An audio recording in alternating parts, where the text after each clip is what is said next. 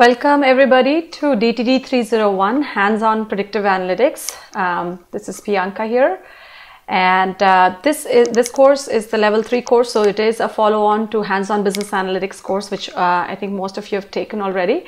And we're going to build on the framework that we have learned on the business analytics with the some advanced material here. So all right. So as you know, Ballast stands for the 5 steps, is an acronym for 5 steps, starting from business question, then going into the analysis plan, and then collecting relevant data and driving insights, which is where the biggest modeling part will happen. That's where we spend the most of our time in this course, and then making recommendations. And then all throughout you'll have the blue track and the green track. Now business question section is exactly the same for both whether you use business analytics or predictive analytics, and it's in the analysis plan section where the split happens, where you make a decision of which methodology you'd go for, and that's and based on if you go for predictive analytics methodologies, regression, and so on, you'll need some additional components in all of these sections. But the major changes in the derive insights and model building stage. So, as I just briefly talked about, these 4 methodologies was what was the focus on our hands-on business analytics course, and we've discussed it in detail, and it's also discussed in detail in the book Behind Every Good Decision. In this course, we're going to focus on predictive analytics, which is specifically within predictive analytics, we're going to go into linear regression, logistic regression, decision tree, and then segmentation. In segmentation, we're going to look at k-means clustering, which is the most common methodology within that. We're back to our blue track, right? Remember what our blue track is. It helps us build our insights, okay, using our data and analytics. So what we have is 3 main steps for our predictive analytics framework, okay? We have data prep, which is, it's the very first step. You need to follow this because you're going to need to clean the data and prepare it to make it usable for your models. You then go ahead and build your actual models, right? You identify which variables are most predictive and helpful in explaining your outcome. And then what do you need to do? You need to actually translate your model output or your findings into something that is easily interpretable to your audience. Why do we need to worry about missing values? Okay, you'll see that most data in real life, there will be some variable or some column for which you'll see, randomly here and there missing. It'll be NA, question mark, blank, whatever it is in the data set that you'll, visually see, and you'll be able to identify the missing values, okay? So why do we need to worry about them? Why can we not just ignore them and move on and just do our modeling?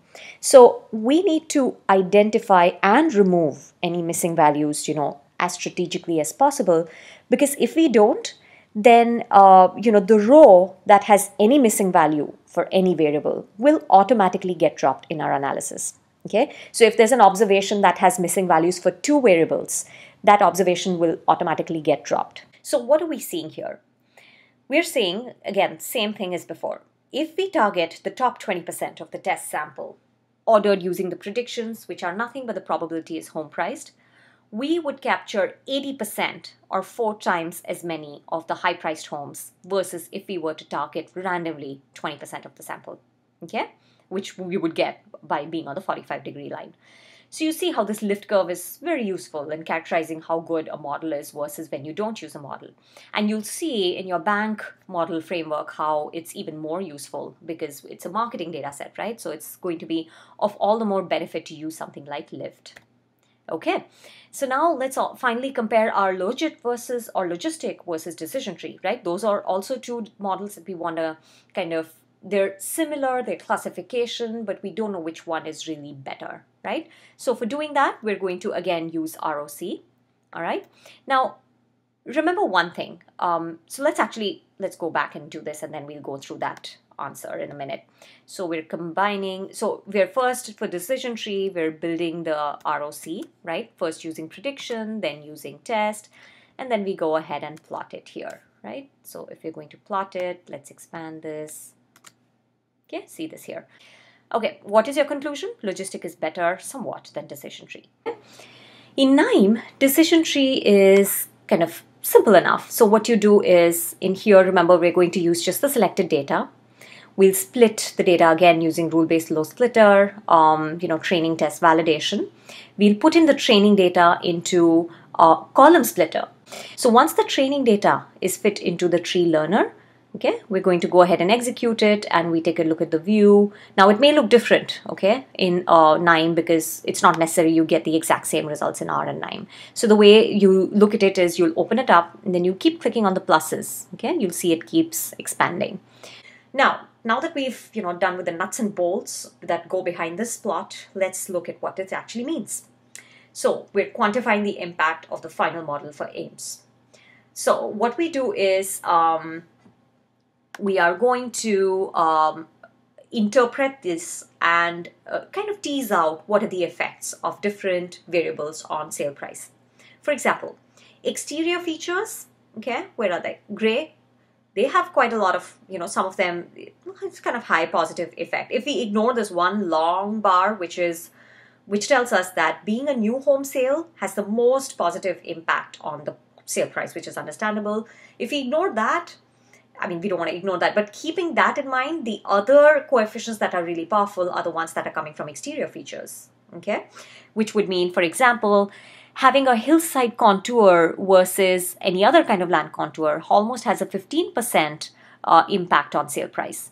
So going back to the Ames, Iowa housing price model that we've been building example, our objective for our friend who are moving into the town, moving into Ames, Iowa, was to quantify relative effect size of features driving the sale price of a house in Ames, Iowa. And based on the model that we have built, we recommend for them to buy a house with as many of these features as possible. So a new home on a hillside with paved drive, with air conditioning, and with a positive land feature like a park. And then the features we would like, or negative features that we would like them to avoid, are poor to average exterior quality, poor to average overall house quality. So these are the biggest factors. No full bath and basement, that's a big no-no. No fireplace, and poor to average overall house condition.